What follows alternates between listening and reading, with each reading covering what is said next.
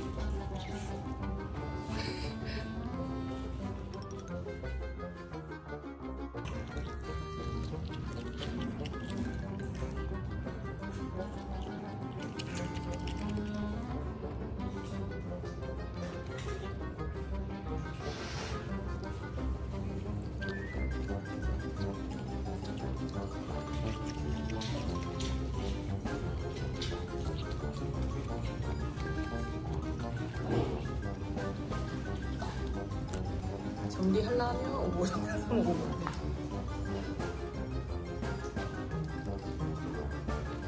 이거 이 정도로 잘 먹는다고?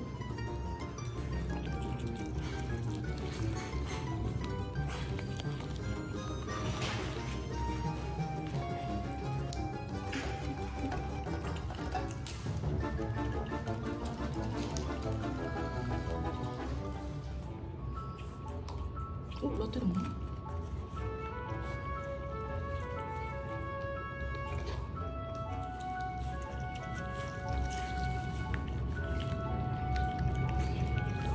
라떼도 먹는데? 먹어. 먹는데 어떻게? 응, 고추 잘 먹는데? 라떼는 시간 좀 걸려. 그러니까 약간 이게 먹을 수 있는 거지 적응하기 좀 걸리는 거.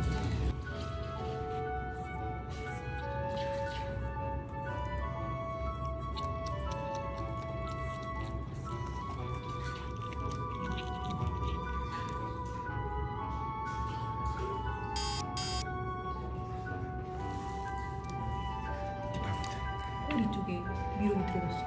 꼬리 위에 있어. 미로이. 오, 잡혔다.